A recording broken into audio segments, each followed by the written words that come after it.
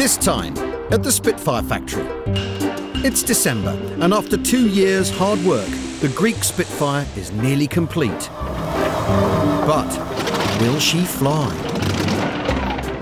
As one project finishes, another arrives. But not everyone's happy. I'd like a new kitchen, but Pete's quite happy to keep the old kitchen another 20 years. And veteran George Dunn returns to the hangar, hoping to see his Spitfire fly. You certainly had quite a war, George, you really did. Quite a war, and you survived, that was the main thing. We were lucky, weren't we? It's been 18 months since MJ 755 returned to the UK from Greece to be restored to flying condition. A Mark IX Spitfire that last flew for the Greek Air Force in 1953. We've watched as they reassembled the fuselage, added the tail, the wings and the engine. They've restored and rebuilt almost 7,000 components. And with just 4 weeks left to go, they're at the snagging stage. All these parts are handmade, you know, and they're not done to a jig, so they all need final trimming and maybe there's slight angle adjustments, so it all fits nicely. There's quite a lot of bods on it at the moment because we're getting to the sort of like the final stages of getting it sort of finished. You just look at it and you think, oh, there's still so much to do. Panel specialist Mark is working on the 4 metal cowlings that wrap around the engine, some of which he's having to replace. Even though this came off the Greek aircraft, we've deemed it not fit for flight. It's too short down here around this area for some reason, but it looks like it's had different rivets in which aren't the right specification rivets. These holes here are all oversized and large. They should be more this size for the fasteners to go in. He's saving original sections whenever he can. This will fit to the underside of the Greek aircraft there. We've had to make a new bottom cowl, new intake. This has all been replicated and welded as it would have been done originally with oxyacetylene. And that is the new part, grafted to an old original bottom cowl. 80 years ago, in the original Spitfire factories, even in the height of conflict, every finished part was given a stamp of approval. This is the original top cowling off the Greek aircraft. That is the original inspection stamp. You could trace that right back in the data, who held that stamp and who inspected this panel when it came off the production line. Meanwhile, Gary is working on a part that is giving the boss a serious last-minute headache. One of the radiator fairings. The other one we've sorted. We've got the original, it's been overhauled and it fits nicely, so that's completed. This one, today, standing here, we seem to have nothing. R.J. Mitchell's original design included an ingenious cooling system for the Spitfire's Merlin engine. He moved the radiators out to the wings and covered them with aerodynamically shaped fairings with controllable flaps to regulate airflow to the radiators and the temperature of the coolant circulating back to the engine. As part of the aerodynamic design, they have to fit perfectly.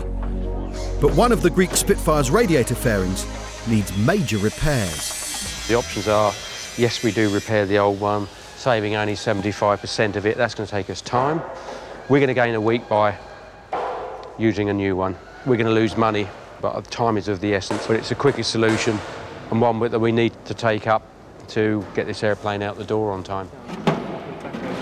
Peter's already ordered a new fairing, but there may be a third option, stashed away in his storeroom. Enter here at your peril. I spent days up here tidying the place up. Look at it. The trouble is, when I tidy it up, it looks bloody worse. I'm going to have to lift this in there out of the way. Cataloguing system, Peter's memory. There's a whole mass of panels here, which I've had for donkey's years. In fact, that's a bit of the radiator fairing there. That's the actual flap itself. Here is the fairing. Of course, it hasn't been moved out of here in a while. Could be a chance. I can see that it's completely original. Sounds promising. Okay. There's a left and a right hand to it, and this is the wrong hand. Back to square one. I've got to make a decision on this fairing and make it today, really. He just can't give up on that damaged original. It's had some temporary repairs here. The airplane was in a museum exhibit for some years, in fact decades, so it didn't need airworthy repairs, just cosmetic, which is what's happened here, so we'd have to remove this. So an issue there. I've noticed that there's some very light corrosion on the inside, which is what appears to be dust. It isn't, it's aluminium oxide, so corrosion. That's treatable. Bit of work, but I think we're in good chance of saving this. Decision made. Unfortunately, I'd already ordered a new one, so I got 9,000 quid to find, but we'll use that on something else, and the original one will go back on. Perfect. Peter will always go the extra mile to save an original part. In the cockpit, Tony is putting the final touches to the electrical system.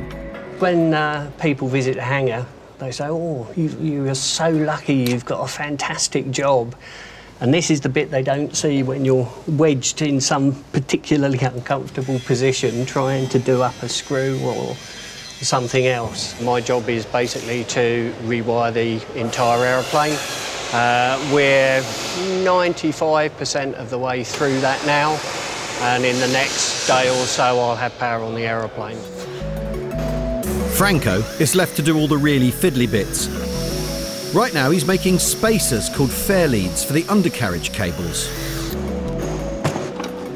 Right, let's go and see if they fit now. I estimated the gap, and it's not quite enough, and the cables are still touching. So I'm going to have to take them off, make some more, and do it all over again. The Greek Spitfire's combination of original and replacement parts is almost perfect. But there's one part Peter's been wanting for years. The Spitfire's British. We want a British propeller on there. There hasn't been a British-made Spitfire propeller since the 1950s. But here at Hercules Propellers, Rupert Wasey is working very hard to change that. He uses a combination of authentic designs and materials with modern machinery to create propellers from all eras. Traditionally, propellers were made using hand tools, which is very time-consuming. We use a computer-controlled machine which will mill the propeller from a laminated block of wood, and it's much quicker and much more precise. This is the software which controls the machine, and the tool is this mark here, and this shows the paths the tool is going to make over the block as it machines the wood away to leave an aircraft propeller. If he doesn't have the blueprints, Rupert can sometimes replicate original propellers from his collection. This is about the oldest propeller we have, which we've got here for copying, and this is off a Blériot aeroplane from France, made in about 1910. When Rupert was asked to make an authentic wooden Spitfire propeller, its complexity meant he needed detailed, original drawings to work from. And that's when fate stepped in. I got a phone call from a company about 10 miles from here, and they were refurbishing their offices and found a whole chest full of original propeller drawings. And they Googled, found me, and I raced over there and found this amazing treasure trove of original Spitfire propeller drawings. This was the original pen and ink drawing on linen paper. It was drawn on the 12th of March, 1942. We've got various dimensions of the blade width and thickness of all the aerofoil shapes along the way. Importantly, it tells us what the material the propeller was made out of. And it tells us the density of the wood, which is very important. In another stroke of luck, Rupert discovered that the extremely rare material they used still exists today. This is called hydrolignum. It's basically made out of very fine veneers of beech, less than 1 millimeter thick, coated in a phenolic resin and compressed to make a very dense, extremely strong composite. So where we have carbon fibre and fiberglass now, this was the equivalent of the time. So these days, it's used for electrical insulators, and interestingly, it's on the belly pan of most Formula One racing cars. So when they bottom out on the racetrack, it doesn't cause sparks.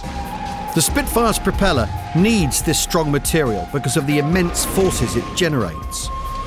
4 separate blades attached to a central hub with variable pitch to increase and decrease thrust. At full power, phenomenal strength is required to simply keep the blades attached.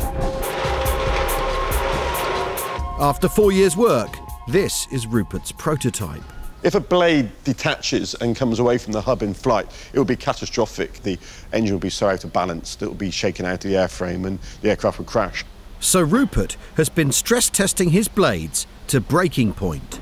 We calculated that the force throwing the blade away from the hub when it's running at maximum speed is about 30 tons, which is a huge force just for this section of wood to take.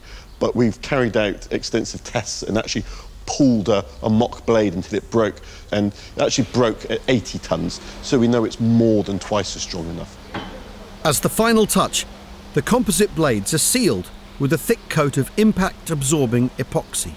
I feel immensely proud of this. It's been a huge project. We've been working for many years to get to this stage, and seeing it all together, being tangible and ready to go is a wonderful moment. I'm really ready now. I want to see it fly, I want to see it run. It's going to be really exciting to see it take off.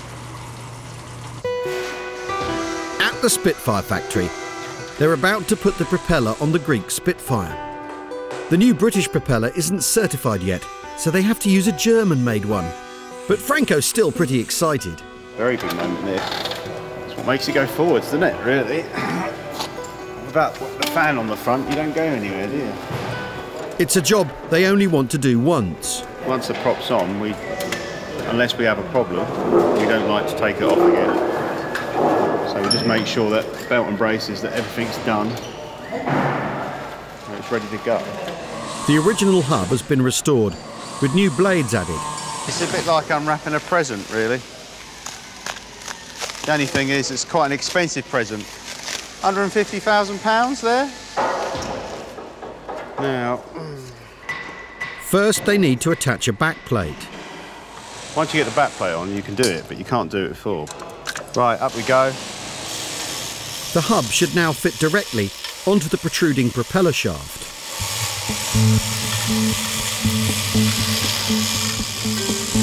Bit closer.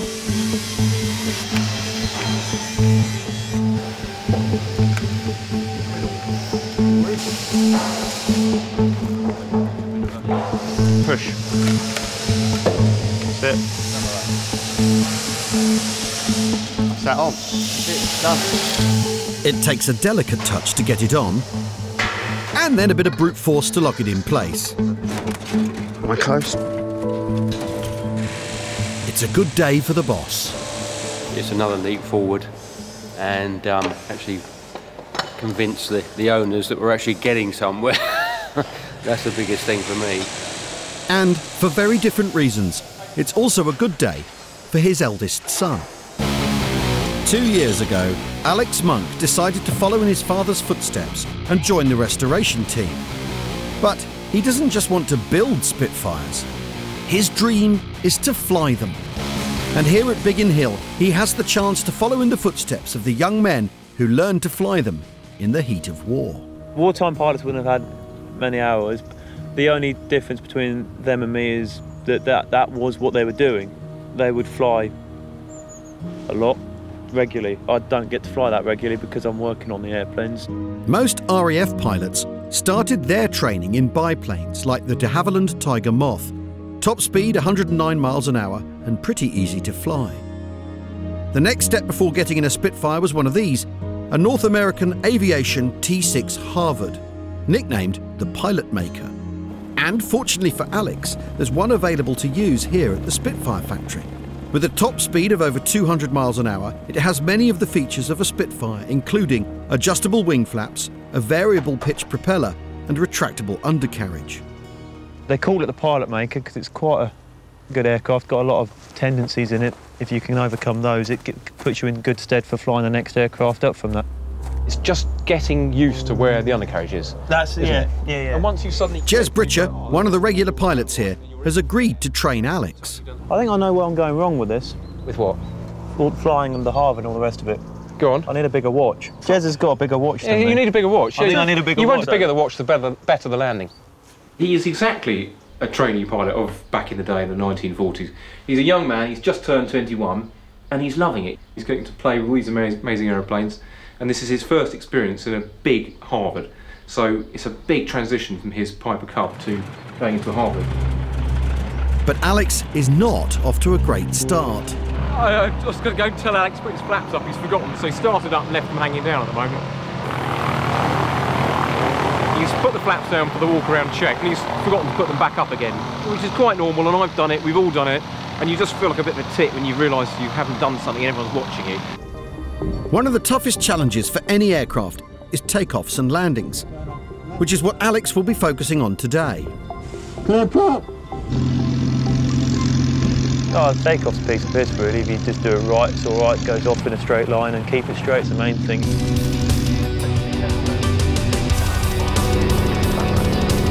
Come on. Very nice. Positive rate of climb established. Airbase's been squeezed. Gear is going up. And they're up. Alex is flying the plane, but Jez is keeping his hands and feet firmly on the dual controls. So you've got the power back to 28, you just brought the prop back to about 2,000. And we're nailing 120. Yeah, very good. Okay, around we go then. To the right, and we head off towards 7/8. After a couple of circuits, Alex will start practicing landings. He'll need to be fully focused. The Harvard can be extremely dangerous. During the war, around 8,000 RAF pilots and aircrew were killed in training. Many while attempting to land. Alex is going to practice a type of landing called a touch and go. He has to learn to take the power off at exactly the right moment, and then pull away. That's it, just keep her coming down like you are. Powering off. He's down. Okay, flaps are coming. Okay, so all go again. Yep. And flaps are up. Thank you. He's up again. There's a hell of a lot going on there. I know there is, I know, it's fine. So just that one's just a little bit too much of a flare, wasn't it? It just held it up a little bit high. And it bounced them. Yeah. Okay, mate, round you go. Next time round, he'll land it for real. During the Battle of Britain, the demand for pilots got so high that many had just a few hours of training before going solo in a Spitfire. So get on the centre line. I can confirm your gear is down, you have green lights. You just concentrate on the landing. Alex will probably need at least 50 before Dad lets him fly one of his Spitfires.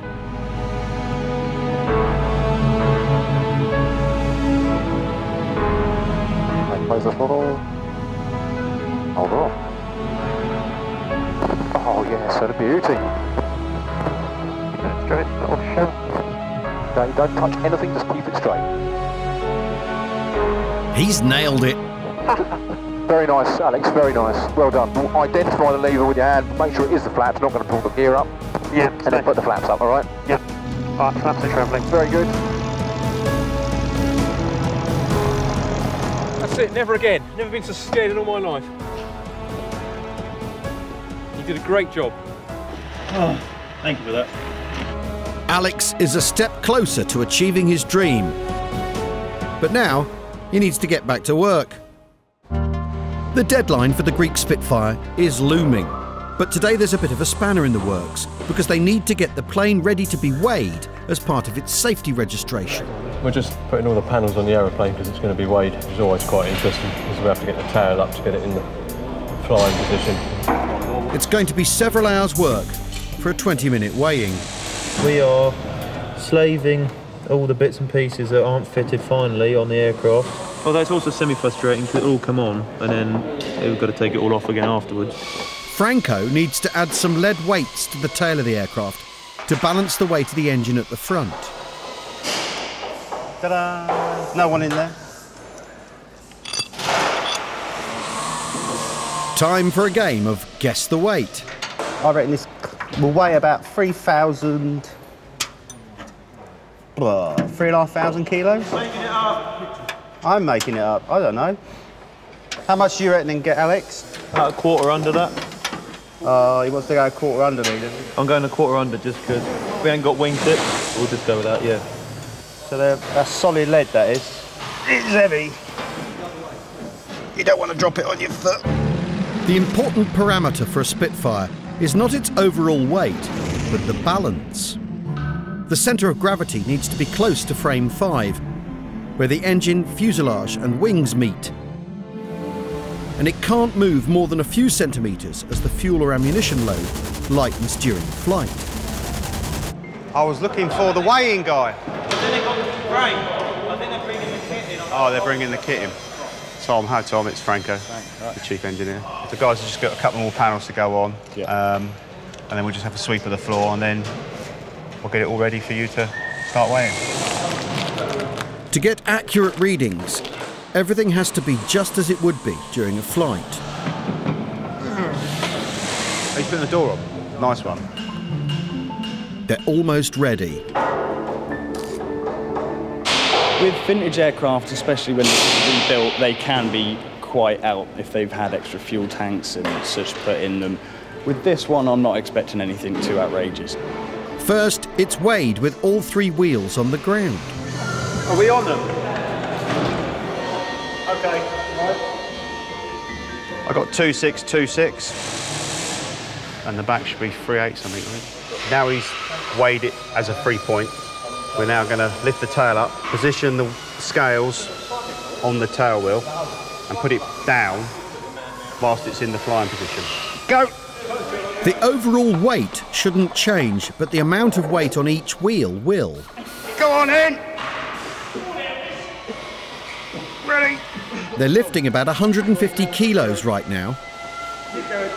Almost there. No hurry, Tom. Over on our height. Down to that. Down to that. There we go. That was effing heavy, that was. I think that was about 3 tons too heavy. That means now he can do another calculation of all the weight, add them all together to get the actual total weight of the aircraft. What was that? 5, 6, 10. Divide that by 2.2. Is that all it is? 2,550 kilos? What did I say? I don't know, what did you say? 2.5. Did you? So you're the nearest, right? Yeah. You make the tea. Oh, George. Now he's just dropping plumb bobs. And then you'll see that he'll be doing chalk lines across the floor to work out the centre of gravity. Tom uses the plumb lines to calculate the exact dimensions of the plane. So the aircraft weighs 5,610 pounds, which is pretty much what we expected. And the centre of gravity ever so slightly further forward than I'd expect. So it might mean you'd have to put some ballast in the back just to bring that back.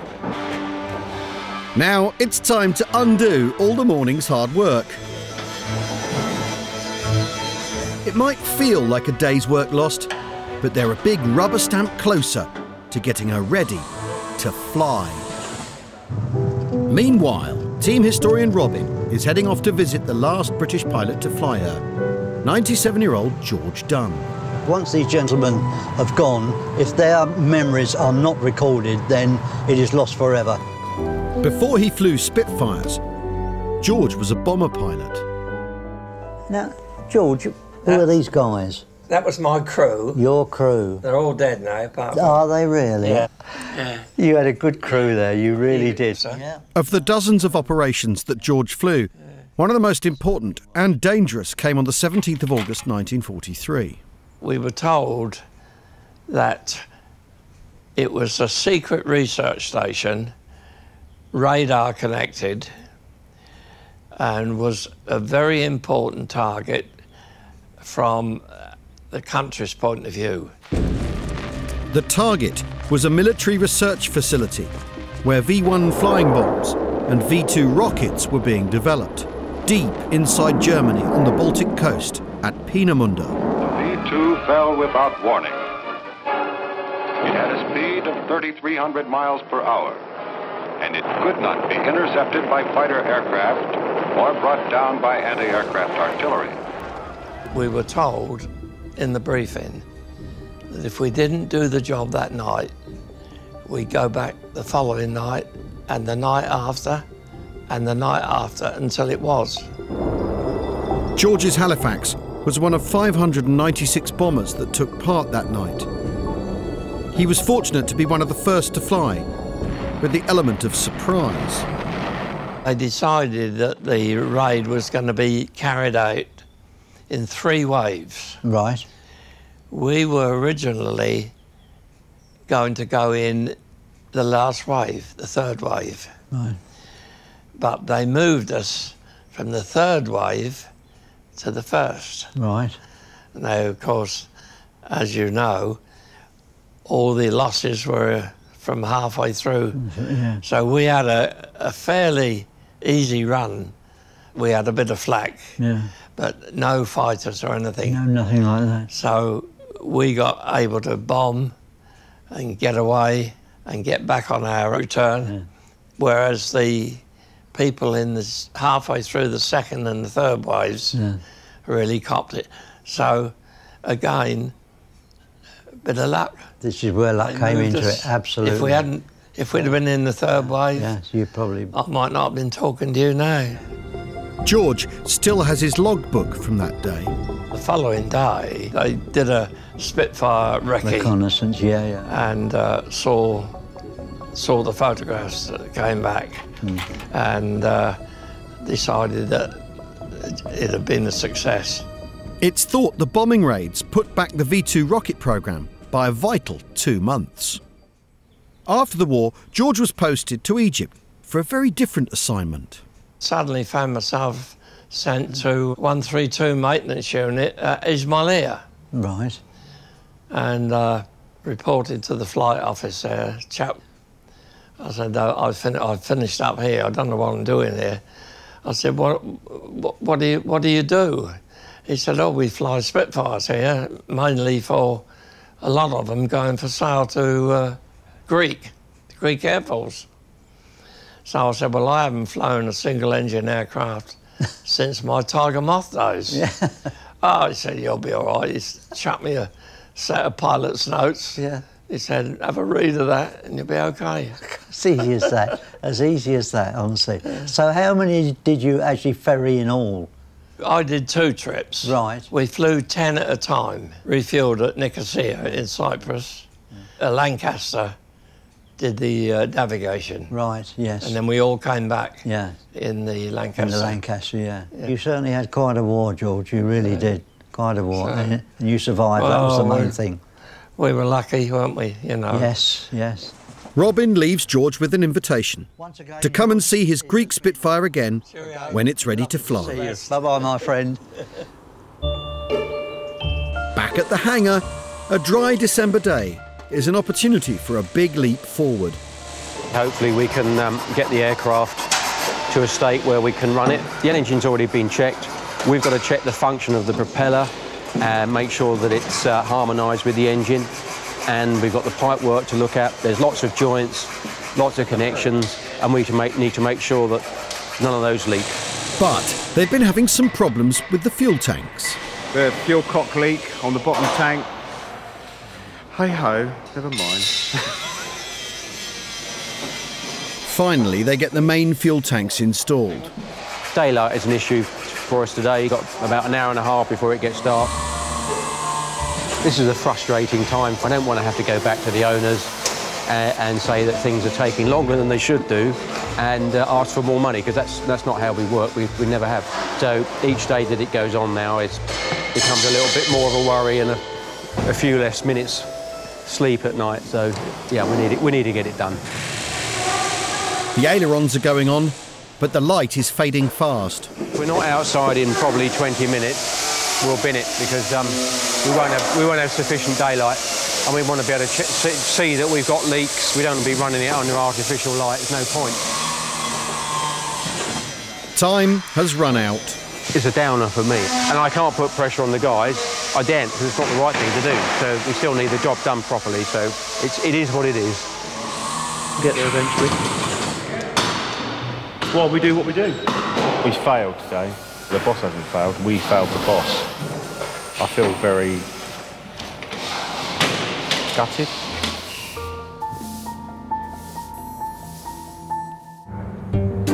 But it's not all bad news, because Peter's Christmas present to himself has arrived.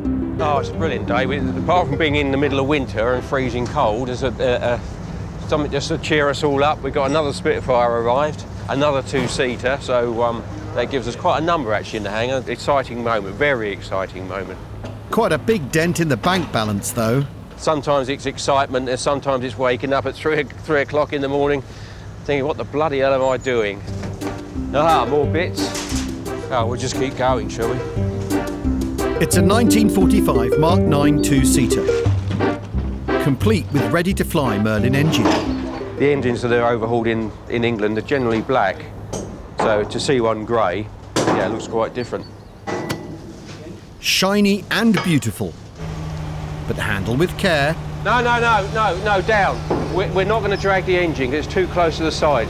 Look, if that touches the side once, that could just destroy that. Keep coming. He's not going to do anything, he's going to go straight out and put it down. We'll do it, that's it. That's fine. We're going to put it over there beside that wing. Now for the fuselage.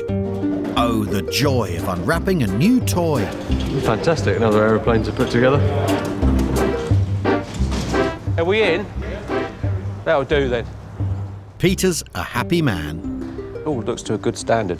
But this makes me laugh. Somebody's actually written on here what it is. I don't know why. There's just one small problem.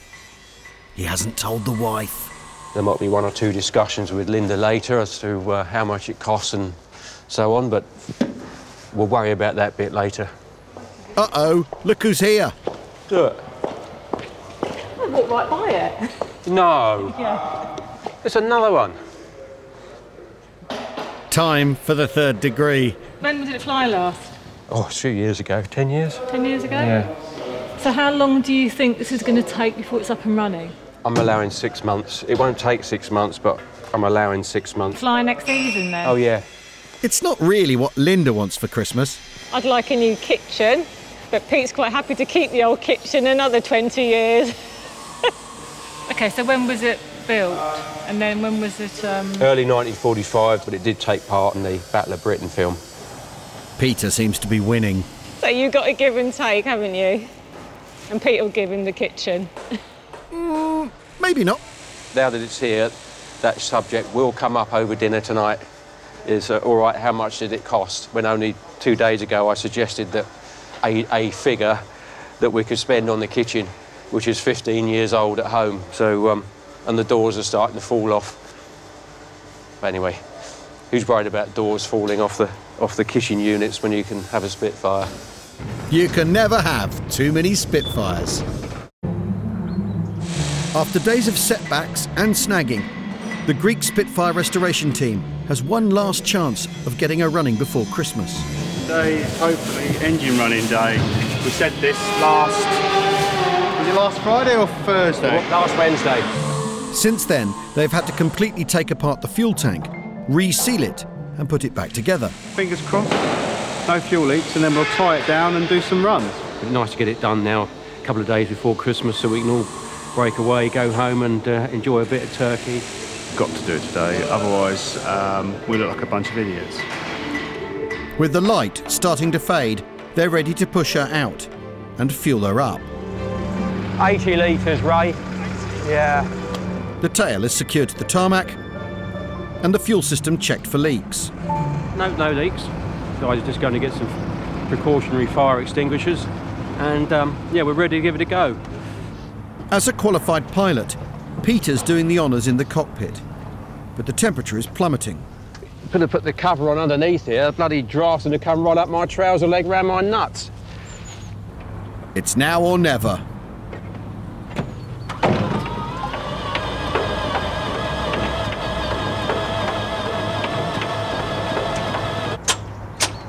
A bit slow. Is this 382's battery by any chance?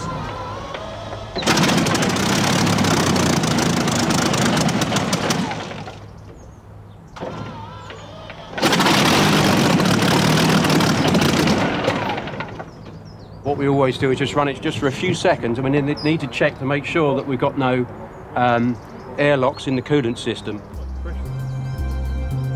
The coolant is topped up. and they're ready for a second go. Clear.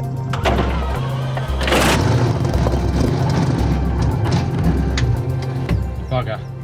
I'm struggling at the minute to keep the engine running. It's quite likely that the idling system is running a bit lean. It's not getting enough fuel to air ratio, which we call lean mixture. So Frank's richening that up with the mixture screw, so we'll give it another bash now. Have you done it? Okay. Clear. Clear.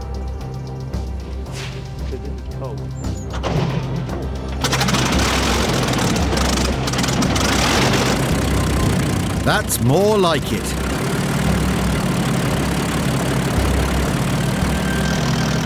The engineers crawl underneath to check for leaks. Right, I'm happy with that for a first run. Job done, and a big sigh of relief all round. That's satisfying. It does what it's supposed to. Got to another milestone, so then we can move on. Alex is being silly as normal, but you can't get around that.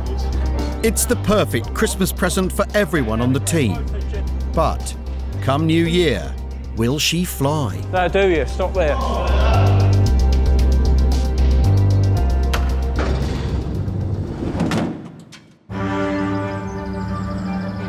It's the big day, and the engineers are polishing up Spitfire MJ755. Well, if you go into a Ferrari dealership, they put a mat out for you and it's all polished, so why shouldn't you do the same for a Spitfire? Here we are, just going around getting all the grubby engineers' hands off of it, finger marks. Alex is getting a bit emotional. It's a pinnacle of the last sort of year and a half of my life, I guess. It's all accumulated into this here, so it'd be nice that it works. I like that F&H. Yep.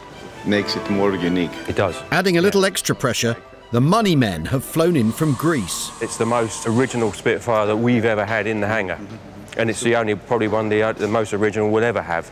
They haven't seen it, I think, for nearly a year. And the last time they came through, it was just in bits all over the floor. Project is done? Yeah, no, we need to fly some hours on it. How many hours? 20. 20 hours. If we can. We need your permission. It's your aeroplane. Yeah, okay. We can't just fly the aeroplane. No, you can't fly. No.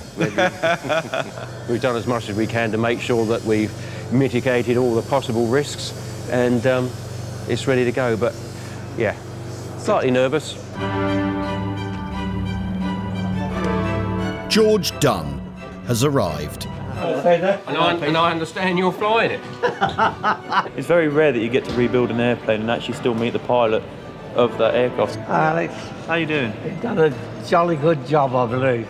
The Greeks are keen to meet George. He knows the way, and perhaps he should fly it to Greece again. Yes, of course.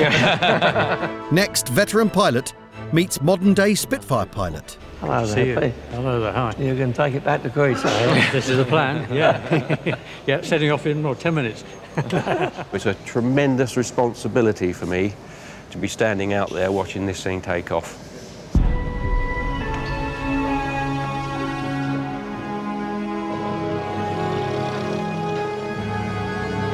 It's a perfect January day for flying. George, did you want to go up in the air van? Oh, yeah, that'd be great. You want to do that? Yeah. Big day, very big day. Finally, she gets airborne again. It's going to be great to see it. Can't wait. It's a group effort. It's a joint effort. It's a group effort. It's a group effort. Peter Kinsey is an experienced test pilot. But flying a newly restored veteran aircraft for the first time is not for the faint-hearted.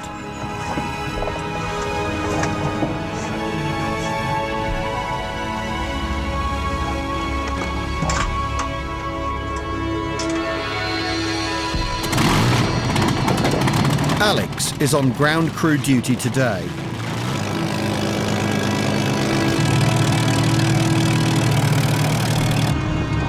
There seems to be a problem.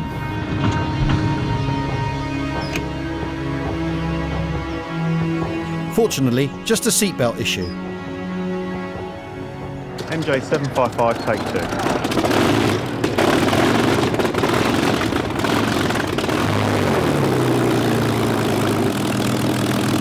2. Chocks away.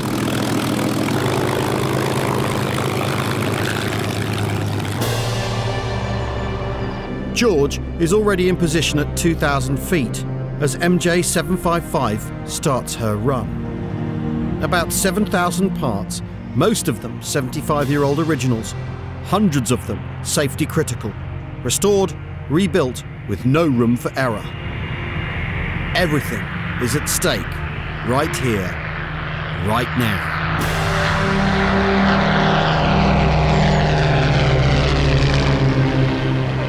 There he goes. He's airborne. Just waiting for the undercarriage to go up now.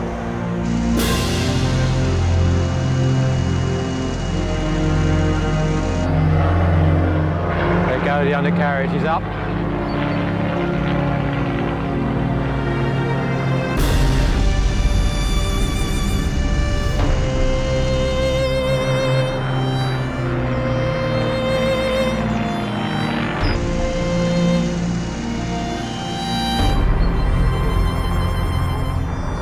That's quite something, isn't it? Tension gives way to relief.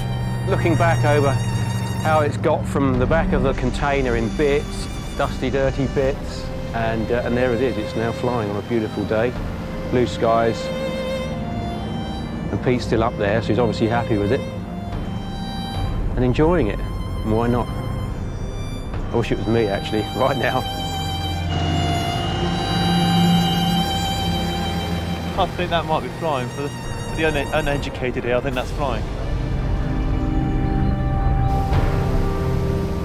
What do you reckon, that? Flying? Yeah, flying. It's a deeply emotional moment for everyone involved. So it's a special aeroplane, that one. But especially for a proud dad whose son is following in his footsteps. I remember Alex at 2 years old running around the fuselage of the Kent Spitfire before it was completed, running around with bits in his hand, not knowing what he got in his hand and the significance of those parts. It is a way of life for me. There's no doubt about it. I can't see that I'll ever retire. If I did, I wouldn't know what to do.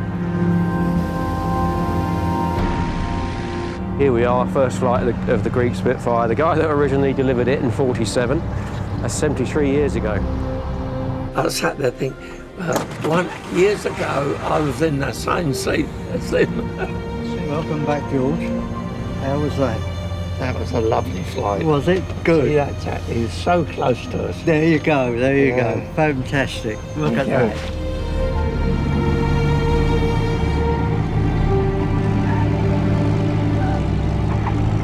They've done it. A perfect flight and a perfect bit of parking.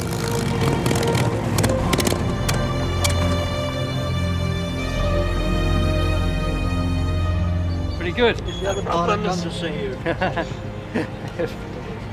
Fantastic. Here it is. Character building. Yeah, it goes well. Yeah. Lovely. Everything all right? Yeah, pretty much.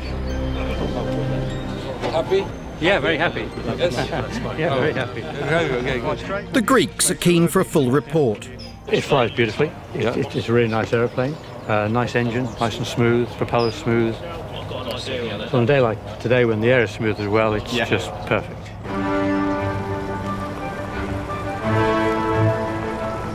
A few nervous moments there, but all went well. And it's all wrapped up today. Aeroplane flew, pilot was happy, the Greek representatives were very happy. And we're just about to put it away, put it to bed. It's been a super day, really has. It's a lovely thing to see, you know, after you've done all this work. I do get emotional because I've seen, you know, you go through it so many times where you restore an aeroplane and see it fly for the first time, and then we just move on to the next one. We've started the next one already, so the factory never stops. We've got to keep these things in the air, so there's, I've got to keep going for a while longer yet. Bye, George. Take care. Bye, George. See you soon.